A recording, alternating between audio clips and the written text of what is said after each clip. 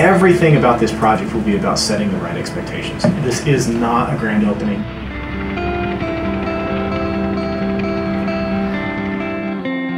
Call it a dusty shoe event, because with everything else that we're doing, we decided to take on a brand new project that nobody's ever done, seen, or thought of.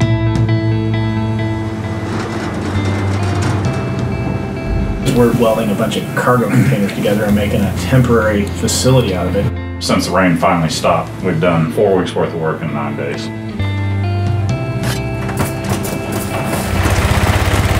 Well, we've got 350 people signed up on the RSVP list.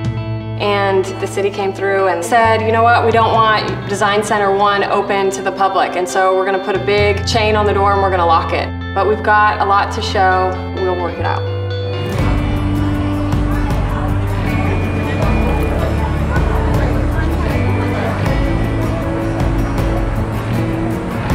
The excitement is there. We are temporarily, officially open for business.